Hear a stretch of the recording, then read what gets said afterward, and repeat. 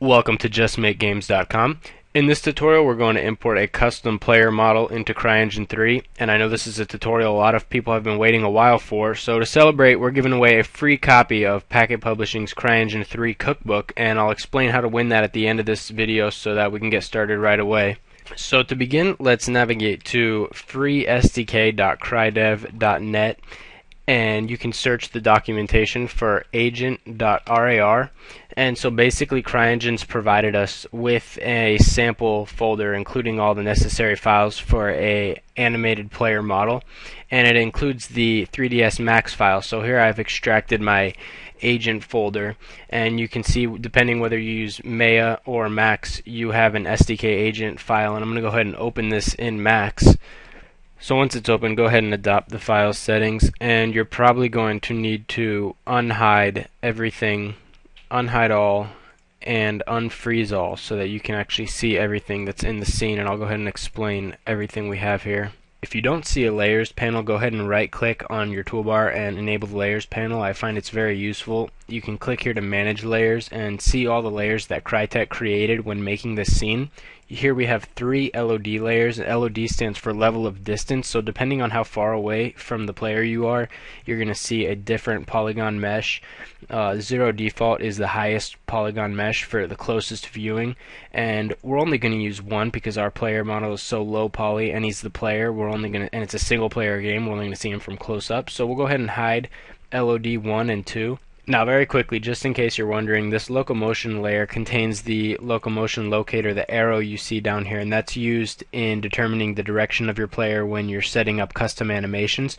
We're not going to be using custom animations in this tutorial. We're simply skinning our mesh to Cryengine 3's biped so that we can use their animations. But let's say that you just can't get your mesh to fit according to this biped.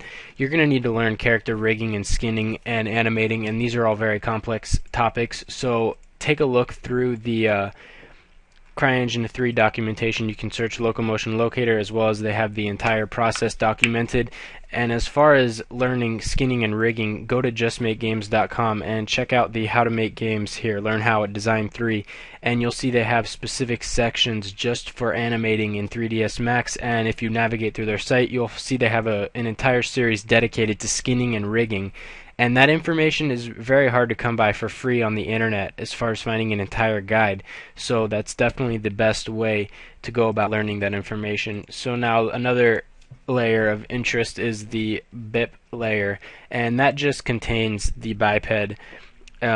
So you can see there's actually 2 bipeds here, and I believe this one over here is just simply dealing with collision. Finally, you can see all these triangles are just basically gun points, so you could see he can hold a gun or a weapon in this hand. He can hold them on his back in these different positions, but since we're just fitting our mesh to this player model, we don't need to really worry about these things. Our hands are going to fit in his hands, etc. So these gun points are going to work fine for our mesh as well.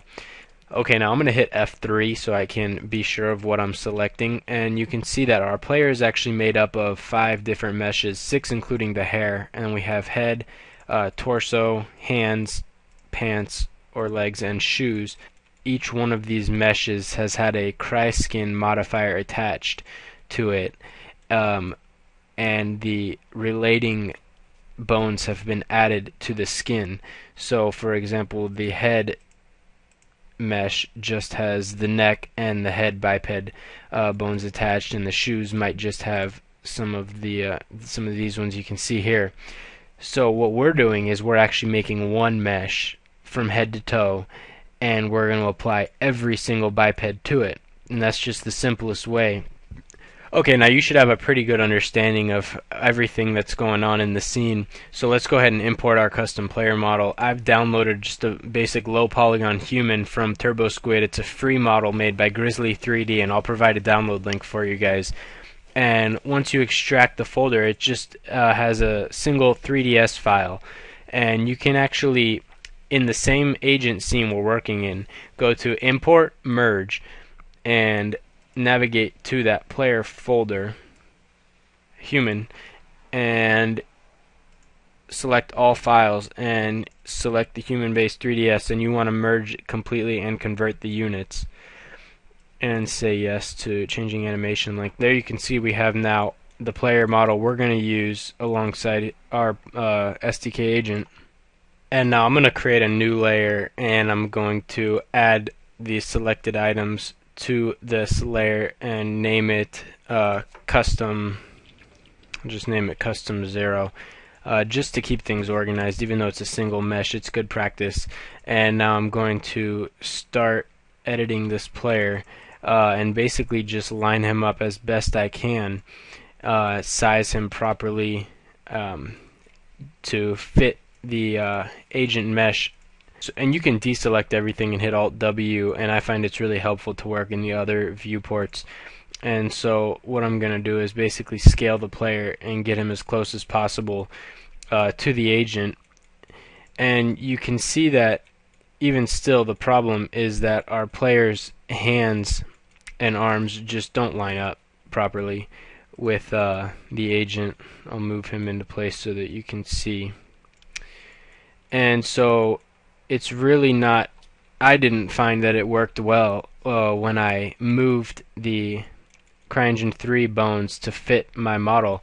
And you can try, but I just had all kinds of vertex stretching issues. And if you are skilled in skinning and rigging, this is probably the best thing for you to do.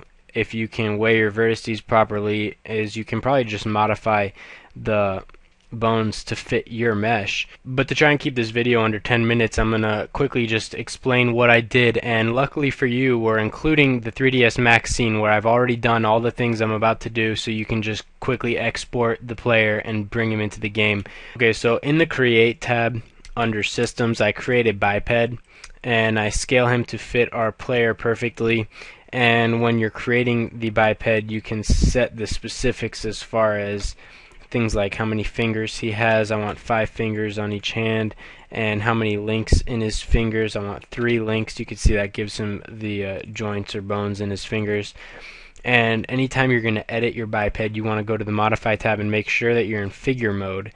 And now I can move my biped out here, rotate him, and then I can move the different parts, selecting the hand and move it to fit our hand. If you ever want to move the entire biped, hit F3, go into wireframe mode, and make sure you select this tiny little pyramid item in the middle, and that way you can move the entire biped.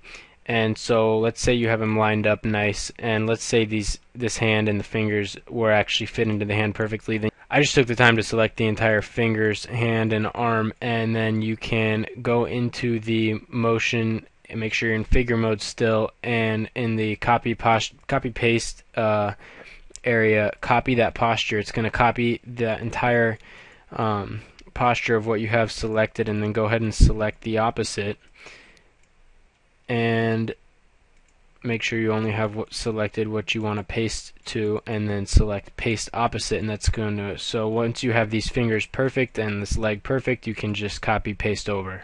Okay, now let's say that we had this biped fit perfectly into our player mesh. Now I would select the player and I would go into Modify and I'd add a modifier, and I'm going to use Physique, which isn't what Cryengine uses. They use skins, but I'm just going to apply Physique, and I'm going to click Physique, go to Attach to Node. I'm going to hit H on my keyboard to get to the scene selector, and I'm going to navigate to BIP 002, which is what it automatically named it for me. It might be different for you. Select the entire BIP 002 and hit Initialize, and that applies a physique of this biped to our player. So let's say you move the hand.